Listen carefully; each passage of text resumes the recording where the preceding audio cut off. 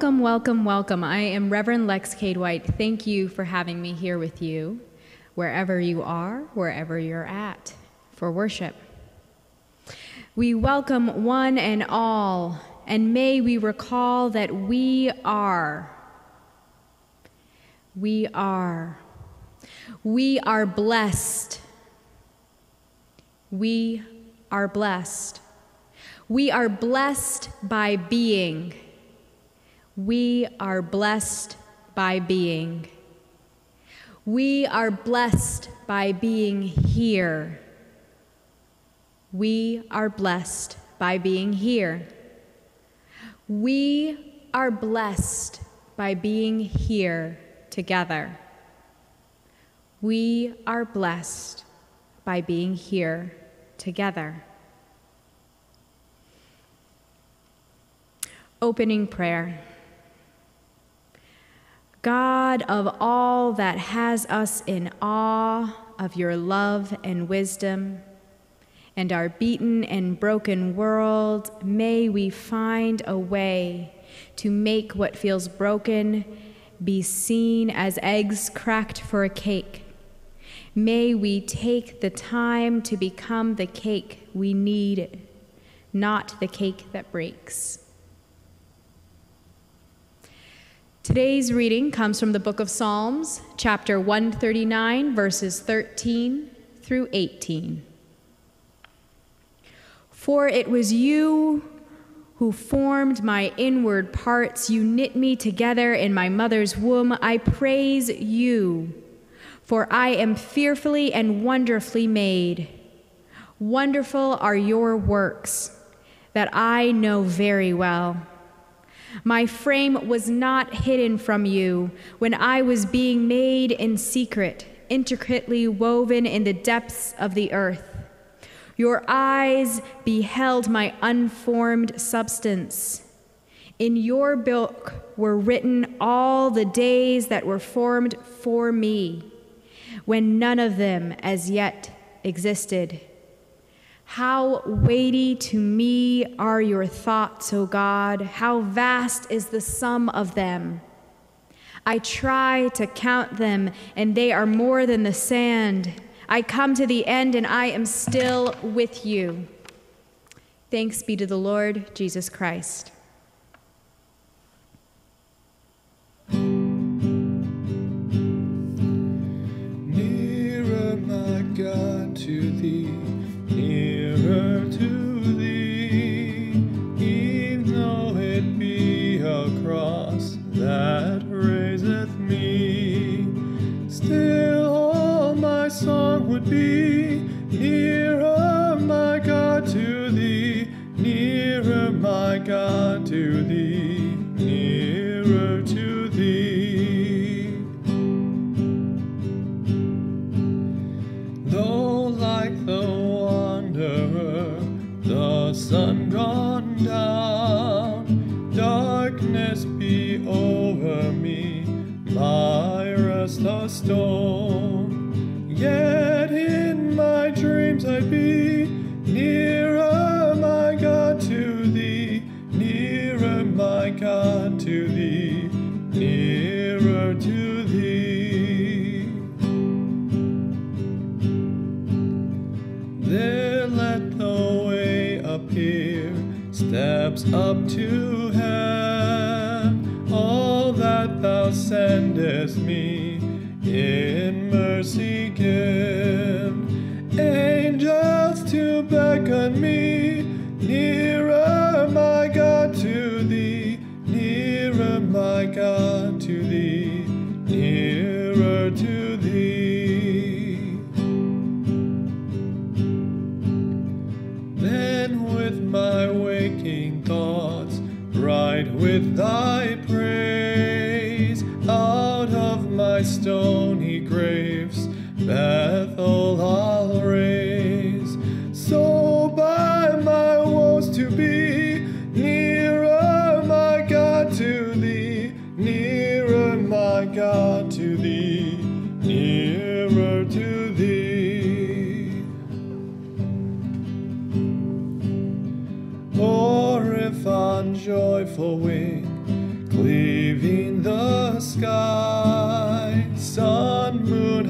stars for God, upwards I fly. Still all my song shall be, nearer my God to thee, nearer my God to thee, nearer to thee. Lord, as we gather near and far, wherever we are, may we be present to how the Spirit is moving and calling each of us into being more of ourselves, more of your beloved community, and exactly who we are called most deeply to be and to become. We thank you for the wisdom to decipher your call from others. We thank you for the strength to go against the grains we need to. We thank you for helping us to push back on what others may force upon us in this life. We do so in you, through you, with you, and because of you. Your wisdom and love, may they always be our guide. Ashe, amen. In this life, there are so many things that tell us how we are to be, to look, to act, to think, to love, to work, to dress. You name it, there is an expectation. Sometimes these expectations or frameworks were given to us, are natural to us, and even an extension of who and how we are.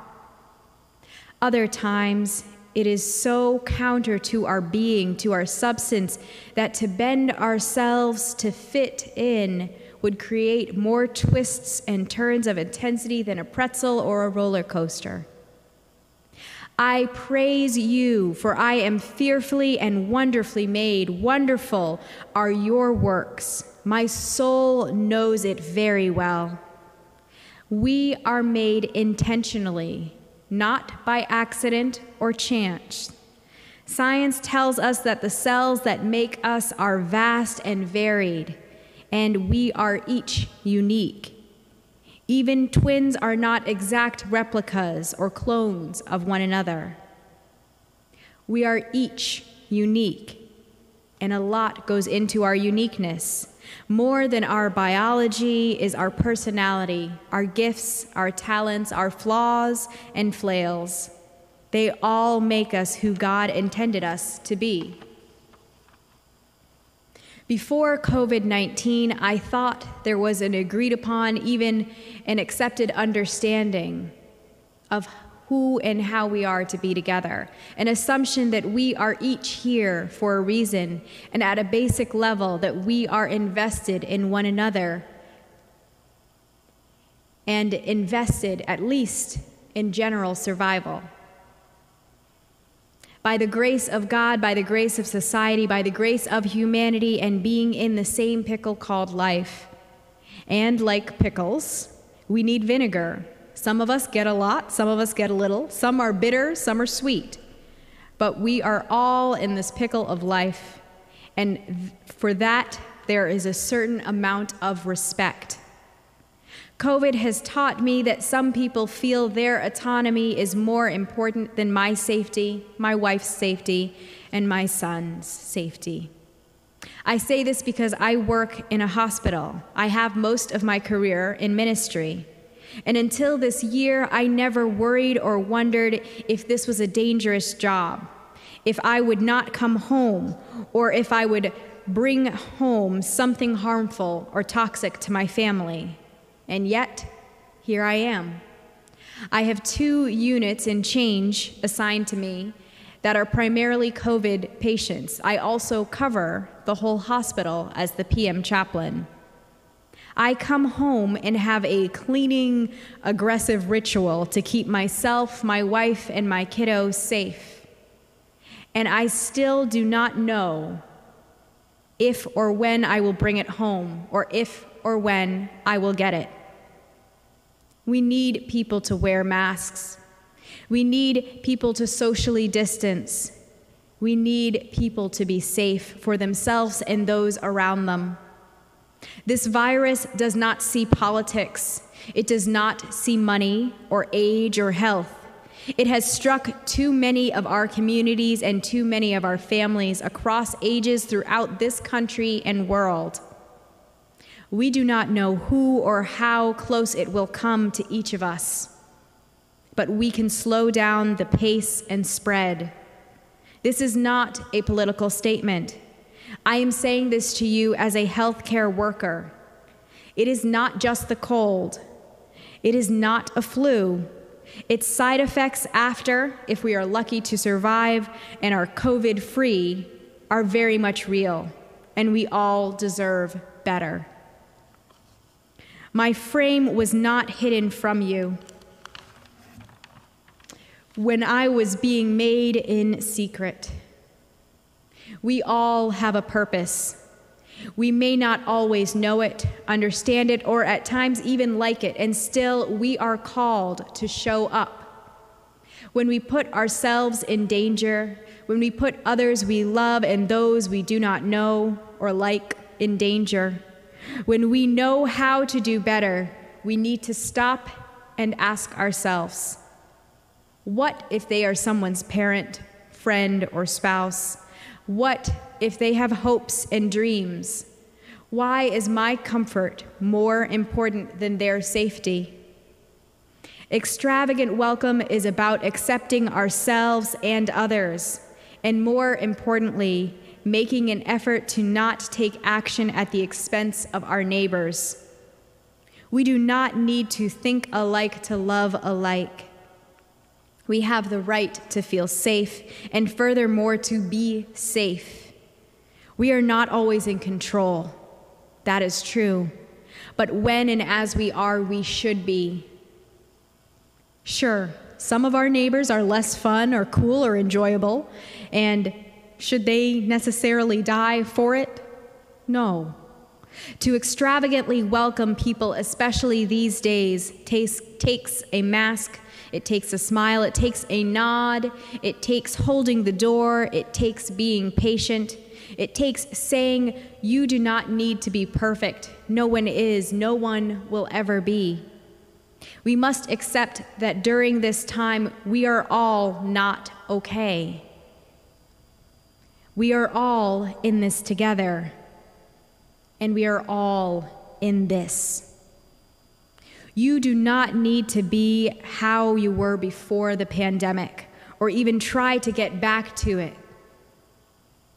210,000 American lives have been lost and counting. 1.1 million lives have been lost globally and counting. We will never be the same. When we get through this, whenever we do, because we will. However we get through this, because we will need kindness. We will need compassion. We will need extravagant welcome.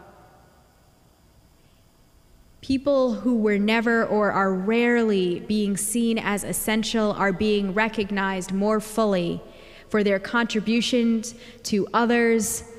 And yes, those who save lives in healthcare are now to be known as people brave enough, courageous enough to put their own lives, our own lives, on the line for our patients. People have made so many sacrifices. We all have. Living separately from our families, not hugging each other, not gathering.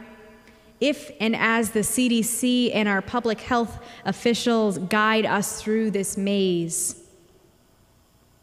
I try to count them. They are more than the sand. I come to the end and I am still with you.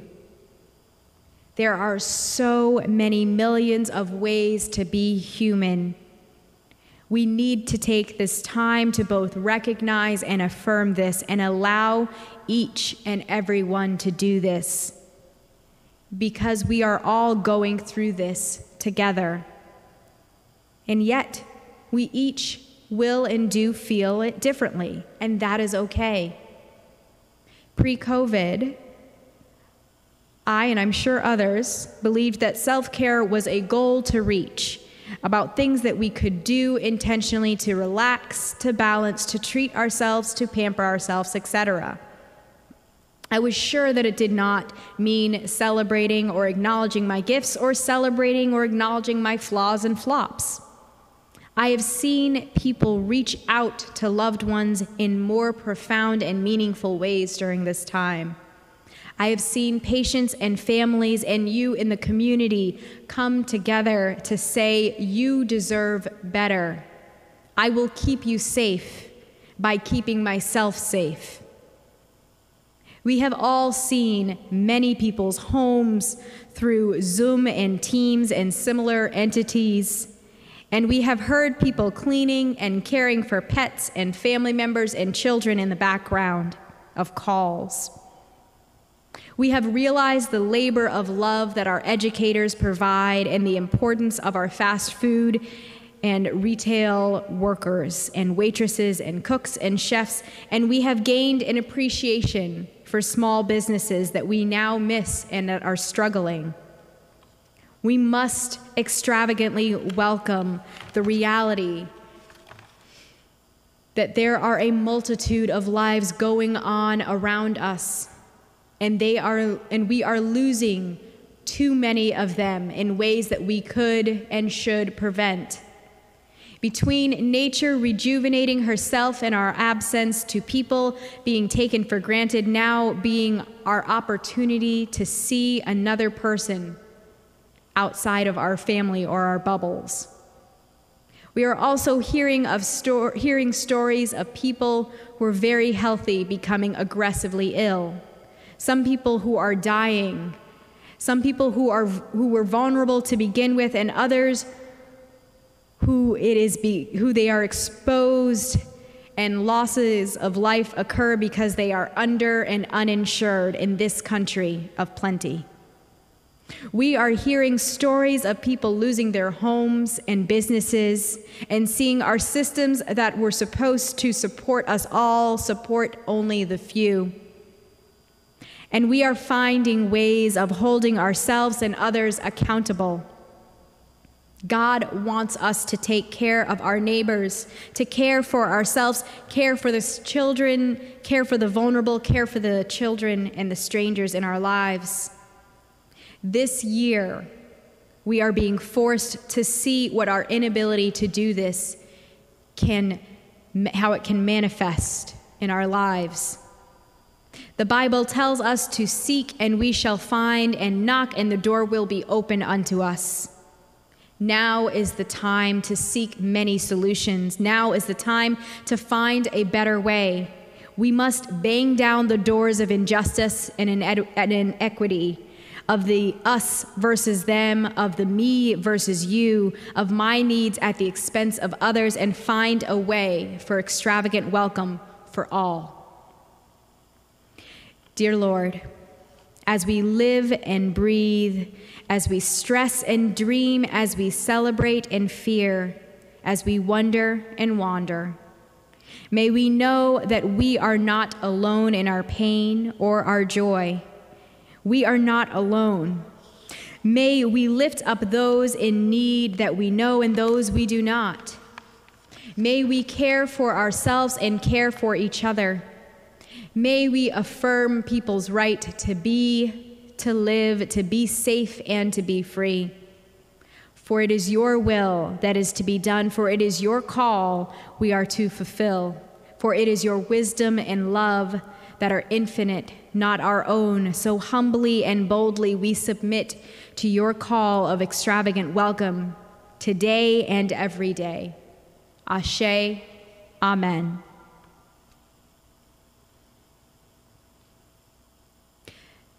Now is the time for pastoral prayer.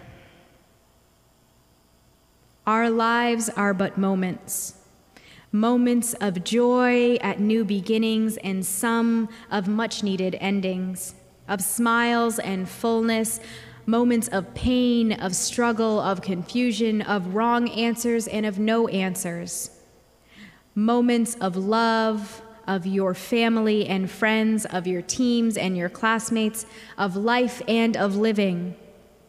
Moments of laughter at yourself, at relief and exhaustion, at finding and getting lost. Moments of forgetting the point of a story, the place it all begins, and the desire to control. Moments of remembering that you are not alone, and you can always help, and you can always ask for help. Moments of calm, when you know it will be all right, or admit that you have no clue, or that you have it all under control, or realize nothing is truly in your control. Moments of silence when the words have been said, when what is known and what is forgotten is gone. Let us join in our prayer of our Savior, the prayer of our Savior. Our Father, who art in heaven, hallowed be thy name. Thy kingdom come, thy will be done, on earth as it is in heaven. Give us this day our daily bread, and forgive us our trespasses as we forgive those who trespass against us. And lead us not into temptation, but deliver us from evil. For thine is the kingdom and the power and the glory forever and ever. Amen. Now is the time for commissioning and benediction. May we go forth in this moment more caring, more kind, more respectful of ourselves and others. Please join in the benediction response. I am deserving of care and kindness. You are deserving of care and kindness. I respect you, and I respect myself. Go now in peace.